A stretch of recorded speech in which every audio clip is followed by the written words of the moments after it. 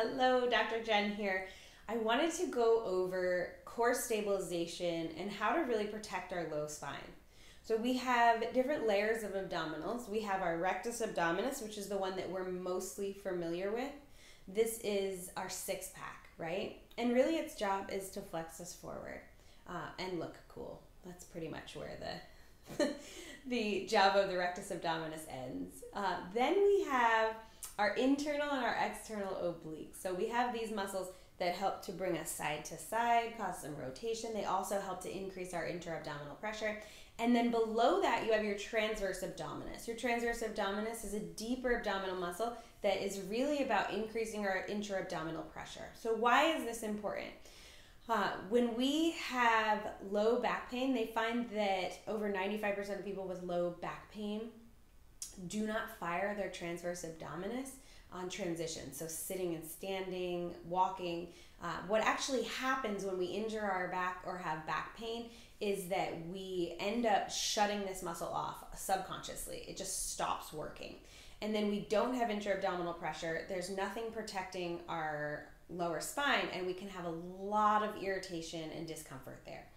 So we need to consciously fire this muscle. And when we are following up from an injury, it can be really hard to consciously fire this muscle. As you become stronger and more aware of it, it becomes very subconscious. But I remember following my spinal cord injury, it was actually something I had to work really hard at firing. And when I started walking again and getting some exercise, I would actually fire my transverse abdominis for a block and then relax and walk for a block and then fire for a block and then walk for a block. Now my transverse abdominis fires regularly. So women, if you're listening, even men, if you have that kind of lower pooch in your abdominals and you're like, I just can't get rid of it no matter what diet I do or exercise I do, most likely you are not firing your transverse abdominis. A fit transverse abdominis causes a binding, almost like a corset on our waistline, and it's going to help bring all of that in. So if you're struggling with that, this is what you need to be working on, okay? So it's not going to feel like you're doing much. I understand. It's going to seem really frustrating and simple. But here's what I want you to understand.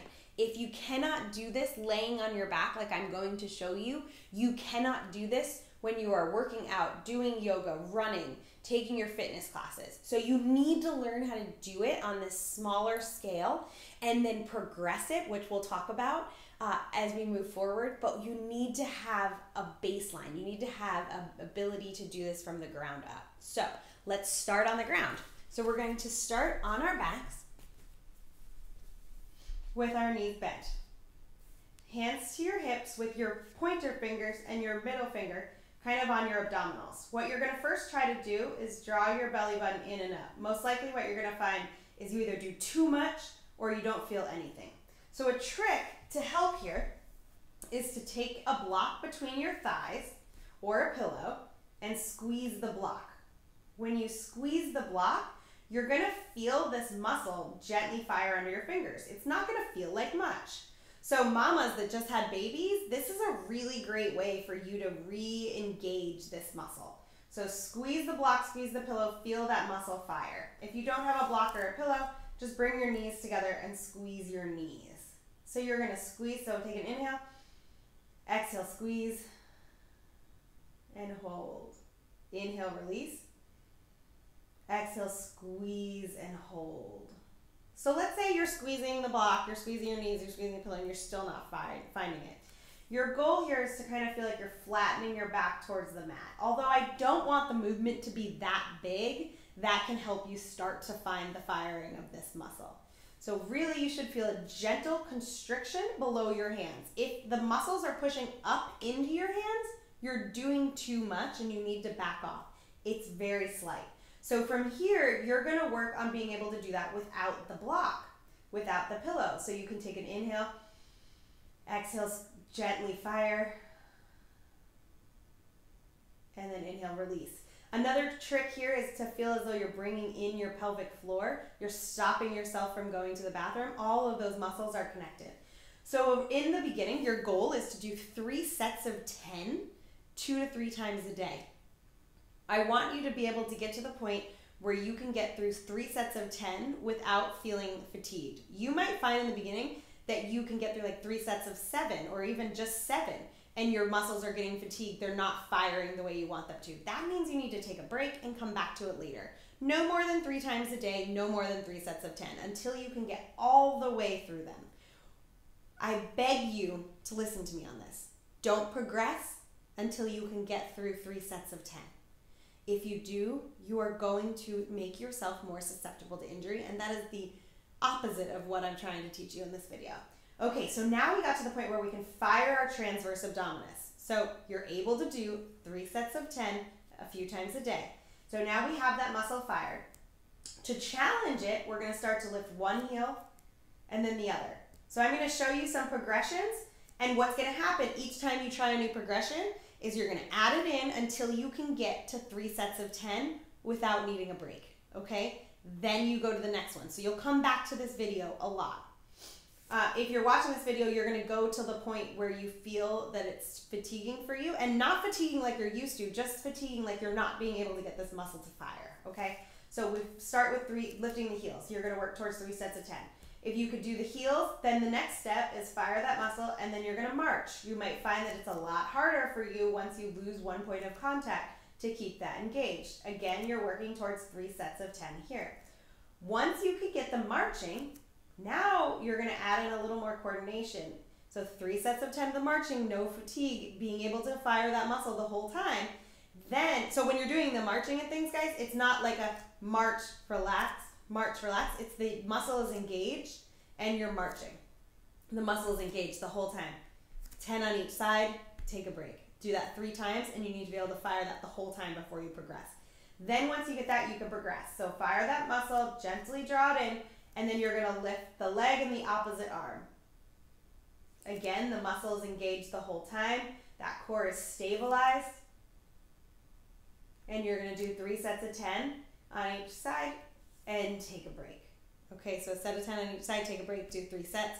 Your goal is to be able to fire that the whole time. Okay, so now we're going to take it even further. Draw the navel in, the leg will lift up and extend, and then come back down.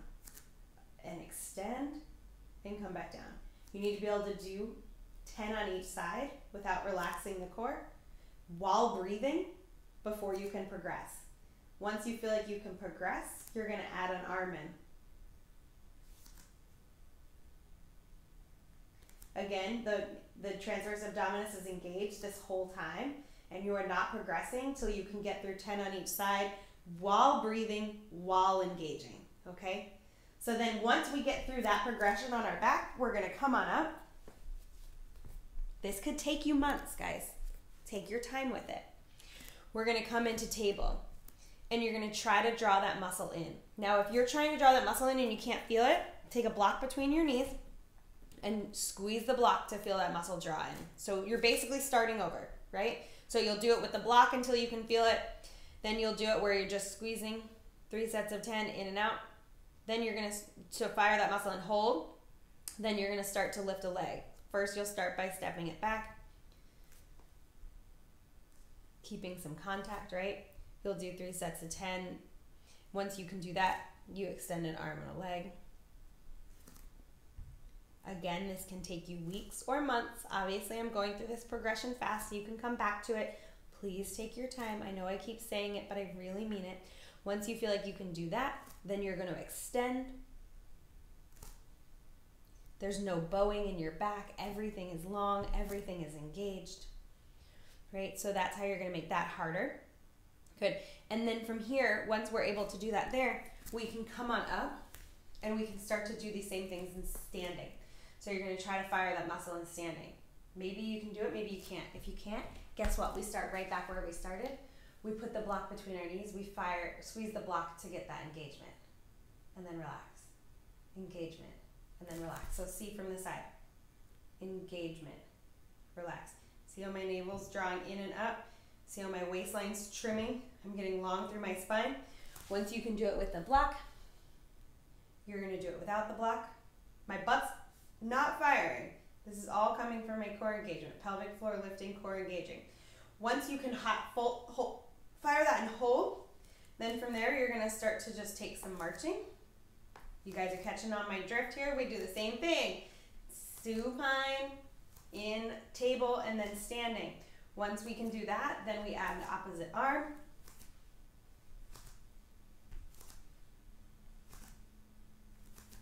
Once you can do that, you're going to start to progress it. You're going to go for a walk. You're going to try to hold that while you walk.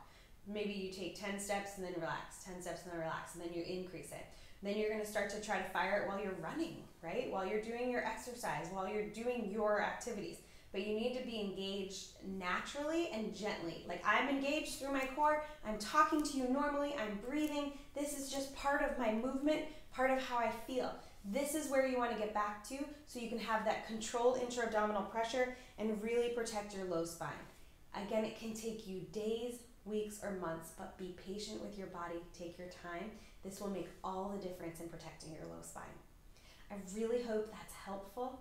If you have any questions, please comment below. You can find me on Instagram, Natural Wellness Tips. Shoot me a message. I'd love to help.